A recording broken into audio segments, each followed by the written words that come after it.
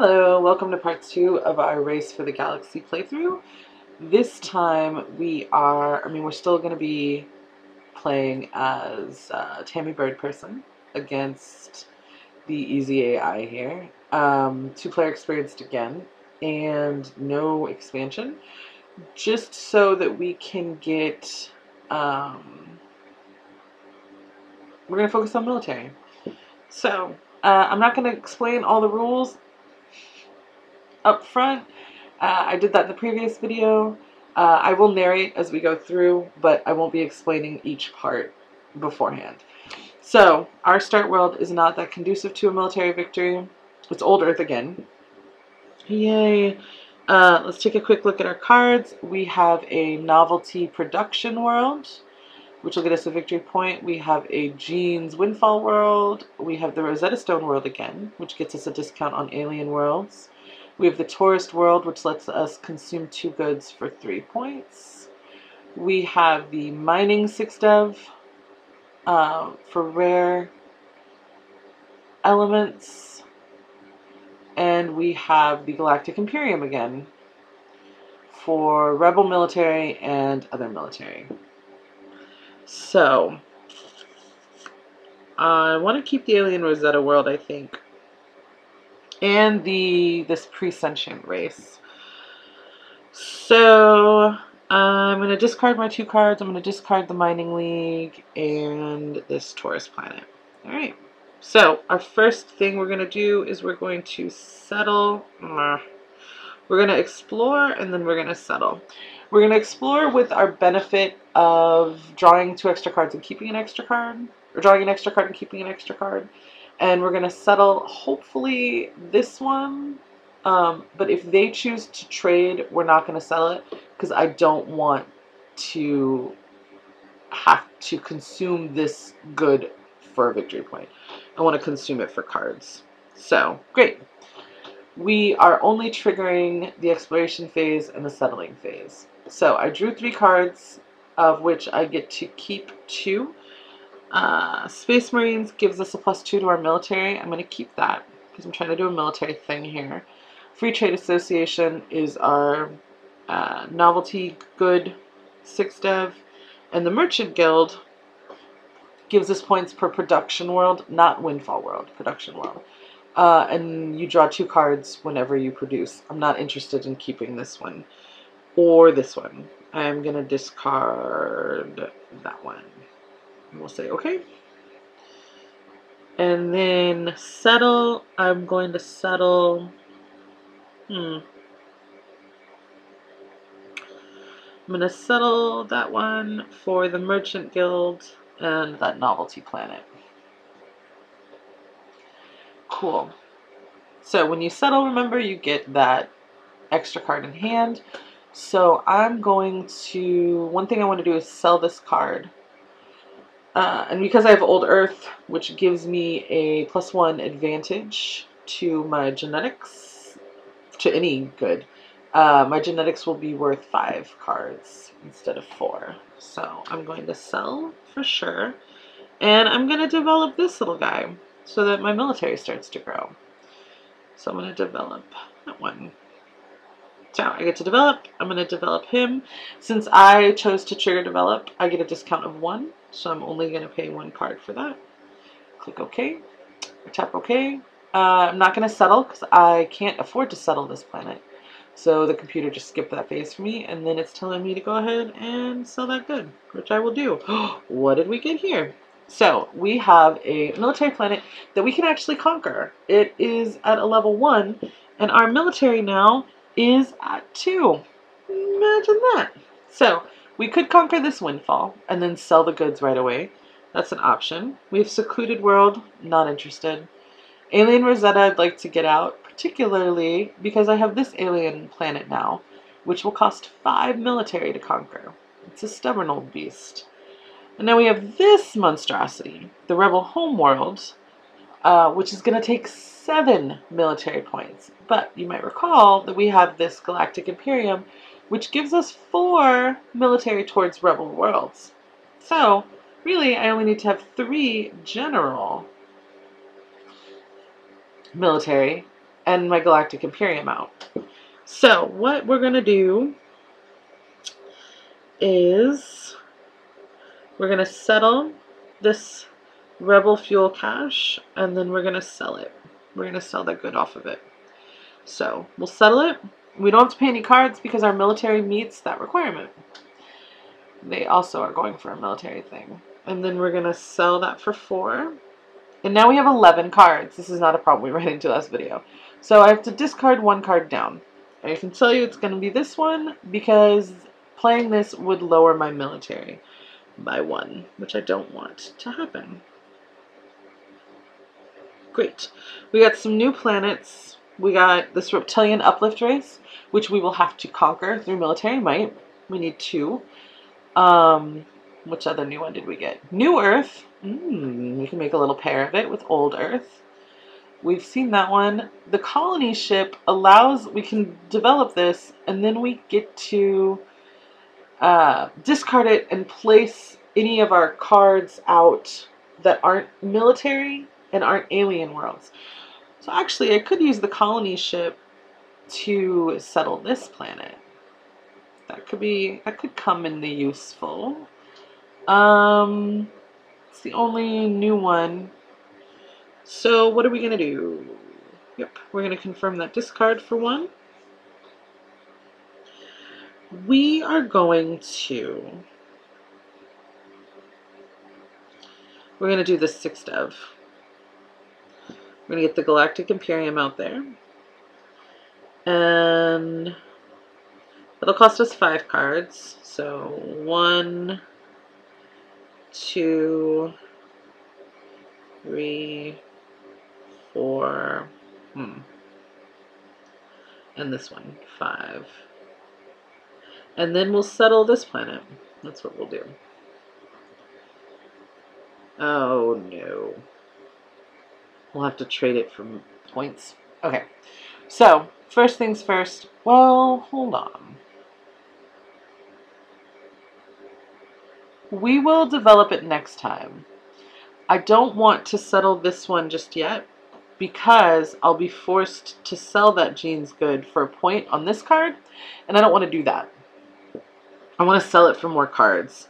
I want to really get the fruits of my labor out on that reptilian planet. So, instead, I'm going to develop this colony ship. Say, okay. And then I can settle this Rosetta world for free. So, really, that Rosetta only cost me 1 card. Well, it cost me 2 cards because I had to get the colony ship out there. So, it's not that big of a discount, but I'll take it. Okay. So, our military is at 2, but our military for alien worlds is at a 4. But that doesn't matter because this planet's at a 5. So, okay. So what we're going to do is, let's see, 1, 2, 3, 4.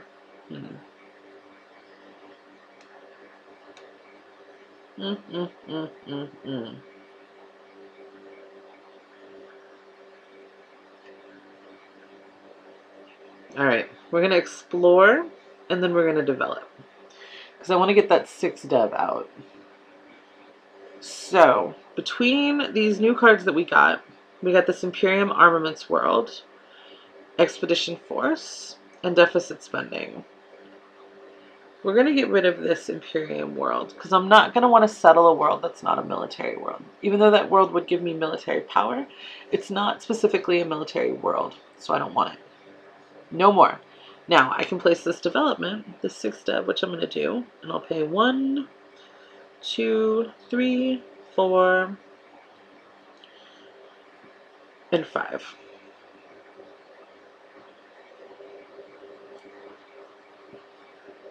And then they're going to trade their goods, and then we're going to produce. Now, I can develop this card, which will give me +1 to my military, which would allow me to settle this or this. It'll allow me to settle this because with this card, my military would be at 5. And it would let me to settle this because with this card, my military for rebels is 4 + 2 + 1 is 7. So I'm going to develop this and settle this. And the next turn, I'll settle this and sell. That's what I'm going to do. Develop, settle. Develop that for free. Because since I triggered develop, it gives me a discount of 1, and that's the value of the card. We're going to settle the Rebel Homeworld, which is going to give us 7 points. And then they're trading again. And now we will settle and consume, because we will settle that alien planet. So we'll settle the alien planet, get an alien good. And since we triggered settling, we get a card in hand. We get to sell this alien good for 6 cards. Did we get anything useful? It doesn't look like it. We don't want to play that because it's going to lower our military. That's a military card. Pretty neat. We still have that guy, which is promising. We could settle that one. It's a military. This card is neat. It gives us +1 when we sell a card. And whenever production is triggered, we can produce on any Windfall world. And you'll find that a lot of military planets are Windfall worlds. Biohazard mining world, not too worried about. Drop ships are pretty cool. They give you +3 to your military. That's interesting. That gives us our discount of 2. And consumer markets is for novelty. So right now we're both at 9 cards played in our tableau.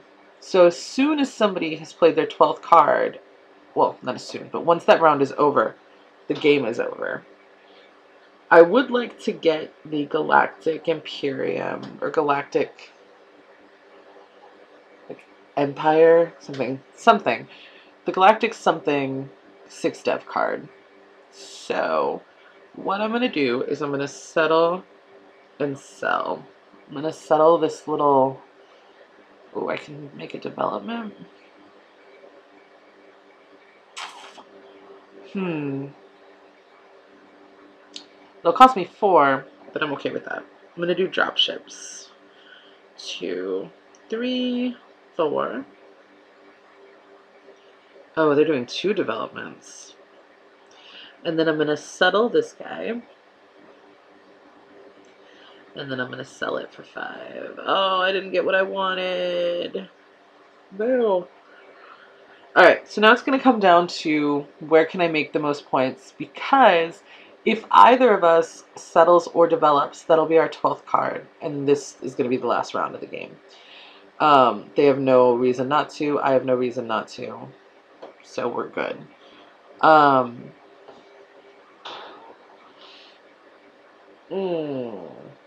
I wonder if it'd be worth it to explore. If I chose explore and settle and hope that they chose like settle twice or develop and explore or develop and settle. I think I'm going to go for that. I don't want to settle Refugee World. I could settle the New Survivalists. Could settle on that, but I don't want to. Could settle that. That would give me a point. And it would give me, because remember my 6 dev gives me 1 point per military world and 2 points per rebel world. And this one is a rebel world. So I'm going to settle this. So it's going to end up being worth 3 points at the end. So we're going to choose settle and explore and hope that we get lucky. They chose develop twice. Oh.